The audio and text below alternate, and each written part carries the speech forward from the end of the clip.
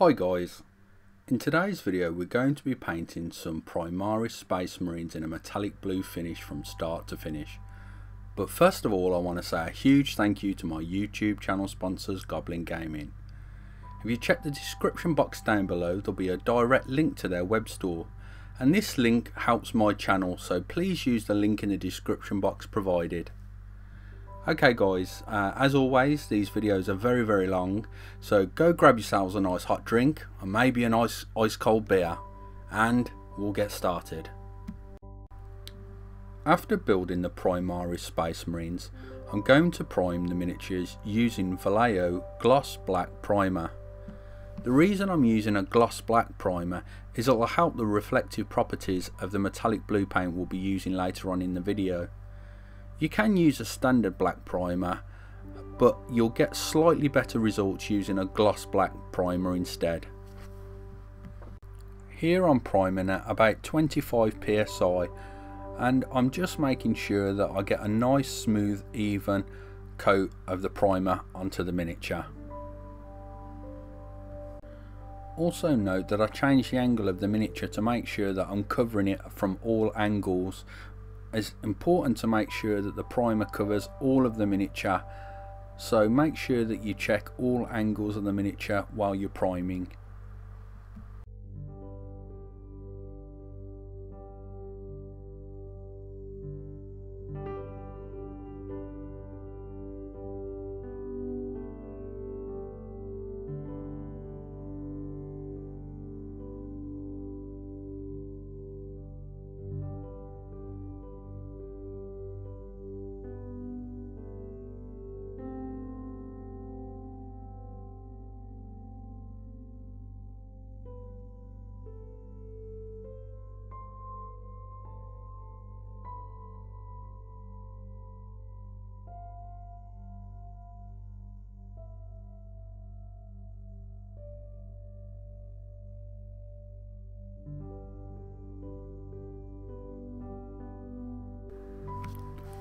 Now we're going to be using Ammo of MIG's Warhead Metallic Blue paint.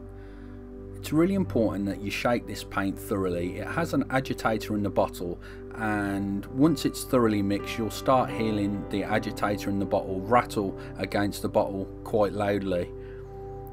Also spray at low PSI, about 15 to 20 PSI, and make sure that the paint goes on really thin and even. If you put the paint down too thick with this metallic blue paint, you can lead to pooling and staining of the paint.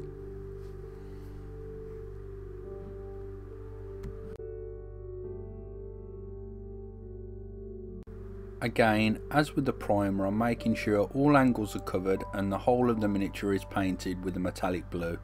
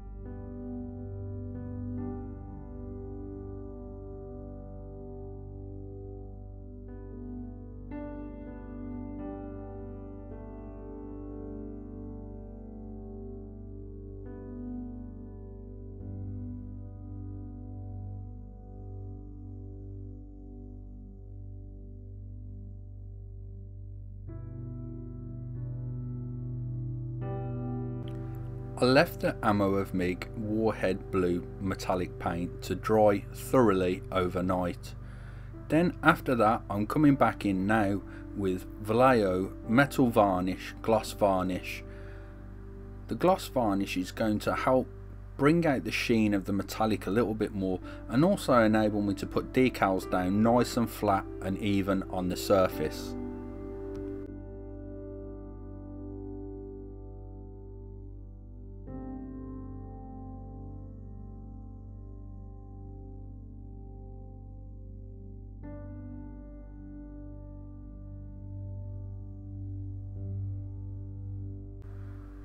I'm spraying the gloss varnish at higher PSI here, about 30 to 35 PSI, and I'm making sure that the miniature gets a nice even coverage, but I'm also being careful that I don't swamp the model with gloss varnish, which will lead to drips and runs.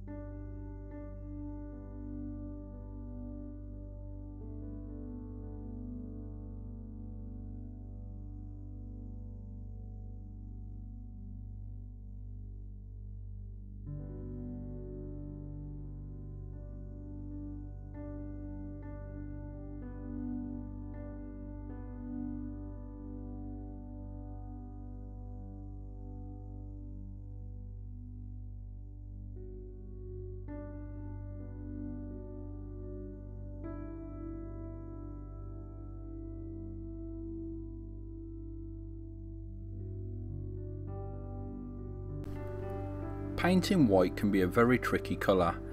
I find the best way to paint white is not to actually use white very much, and to actually use an off-white colour. Here I'm using Celestial Grey from Games Workshop. I'm painting the knee pad on the Sergeant, and what I'll do is I'll base coat using Celestial Grey, then I'll do a 50-50 mix of Celestial Grey and a Vallejo Model Air White, and this will be good enough to get a nice even smooth white result.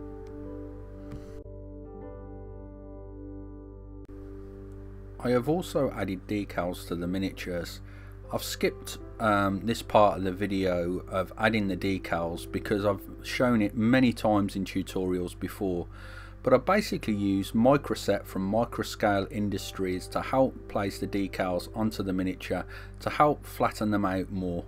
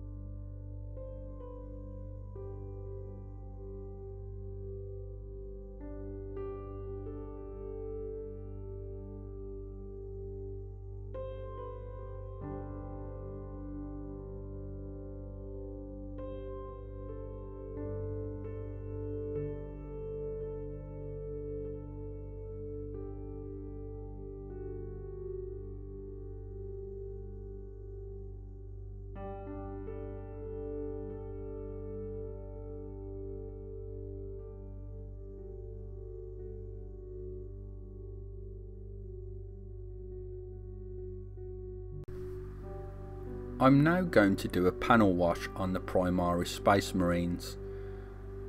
I use a mixture of non-oil gloss and a little bit of Vallejo Model Air Black, so 3 parts or 3 drops of non-oil gloss to 1 drop of Vallejo Model Air Black.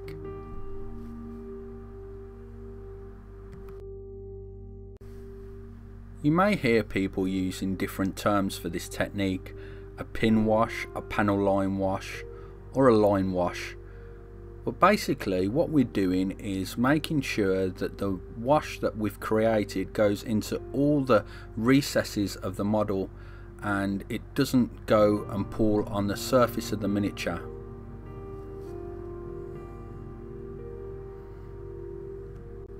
Because of the gloss varnish on the Space Marines, the natural capillary action of the brush will help the ink flow nice and easily into all the cracks and crevices of the miniature.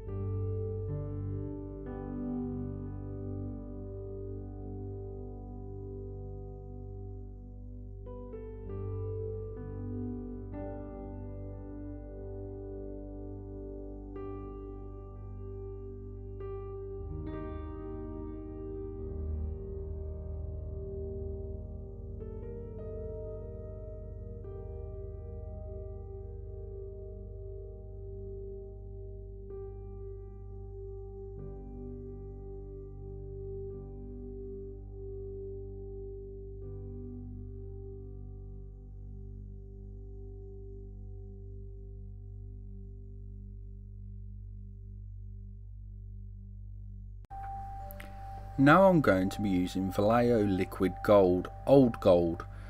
Now I've used this many times before over the years, but I stopped using it as I found it to be a bit of a hassle to use, as it's a paint based in alcohol and you need to use alcohol to clean your brushes afterwards. But what I found with the new improved formula is that it doesn't dry on the brush as much and it runs more smoothly onto the miniature. And this gold, guys, is absolutely amazing. I highly recommend you trying out the Vallejo Old Gold Liquid Gold series.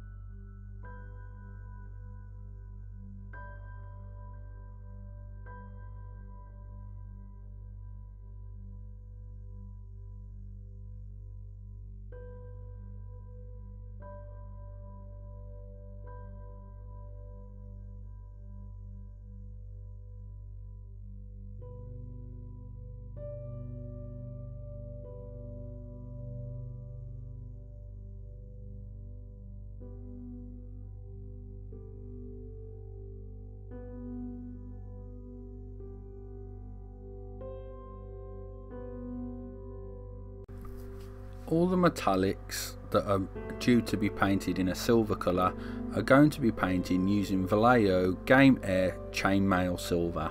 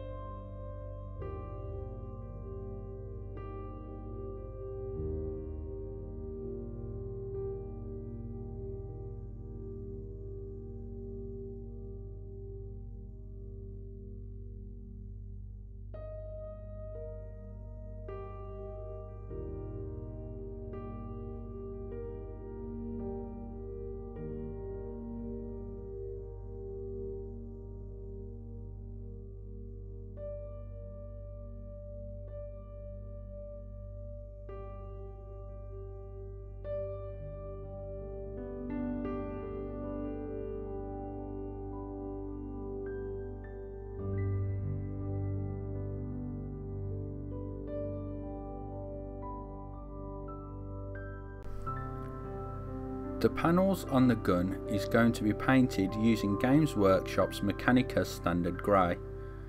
The reason I don't use black is it's very hard to shade and highlight black without it looking cartoony, so I find using Mechanica Standard Grey and then giving it a wash of Nile afterwards gives a really nice effect. You can also come in with a hard edge highlight of Celestial Grey afterwards on the panels and it will look really nice.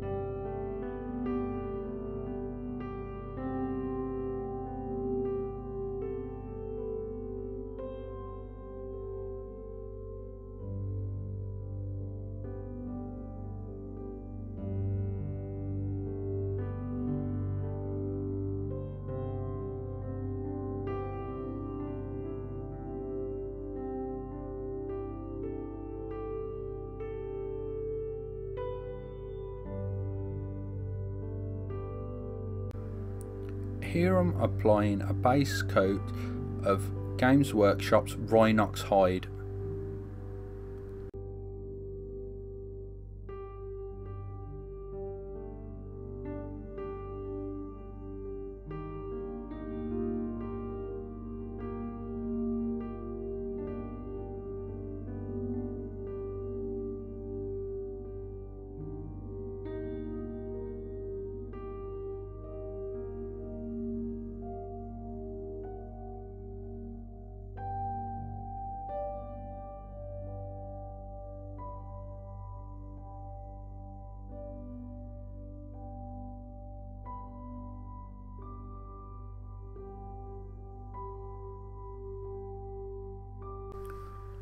All the metallics that were painted in Vallejo chainmail silver is going to get a wash of Games Workshop's Norn oil, including the Mechanicus standard grey panels.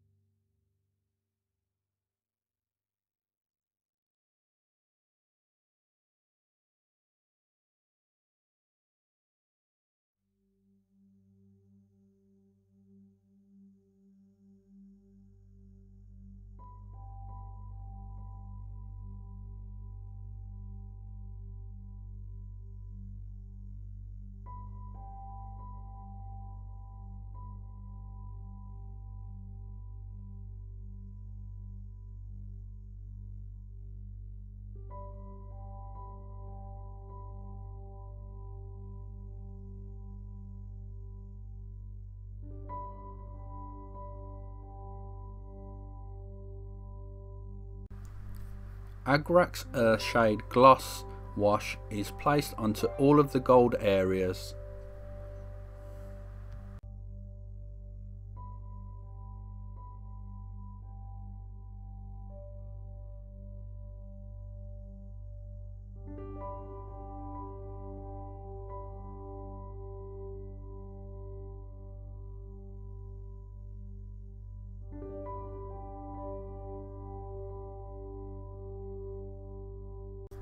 The eyes of the Primaris Space Marines are going to be painted in Vallejo Game Air Silver.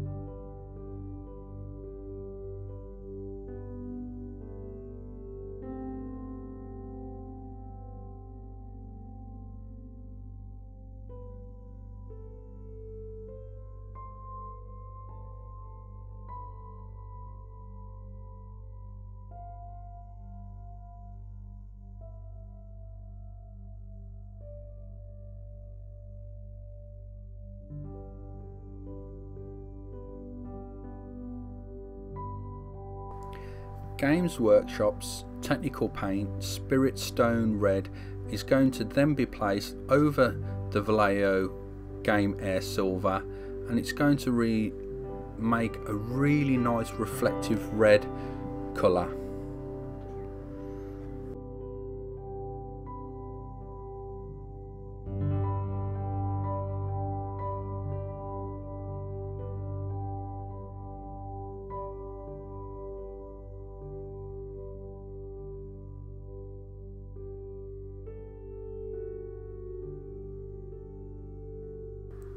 All the purity seals are base coated with Games Workshop's Zandri dust.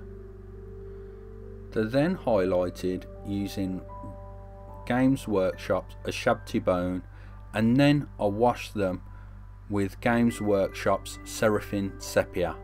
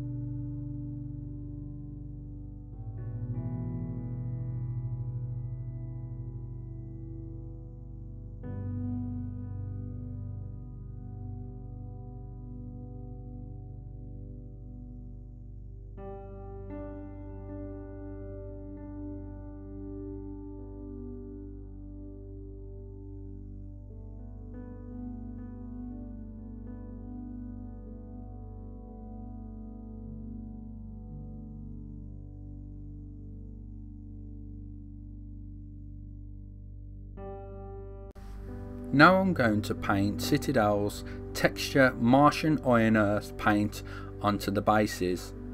It's very important that you practice using this Martian Iron Earth on a spare old base before placing it on your miniatures. The reason I mention this is if you place it on too thick, the cracks will be absolutely massive and out of scale and just peel off the base and look terrible.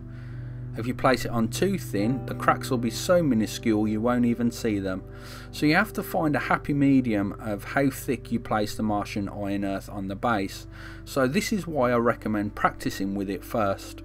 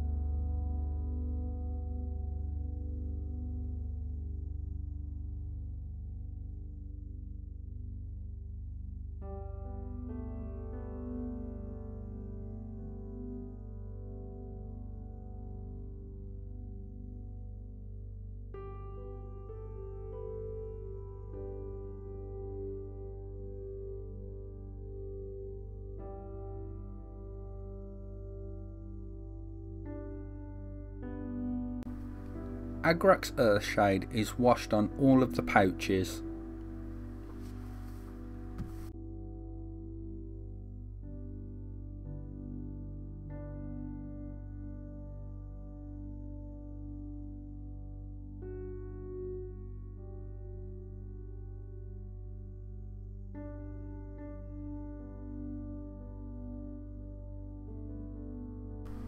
I use a 50-50 mix of XV88 and Mornfang Brown to highlight the pouches.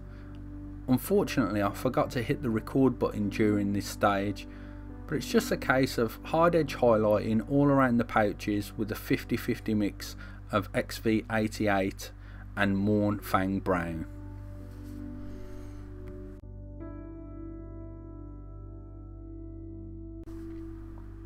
And here we have our finished Primaris Ultramarine Metallic Space Marines.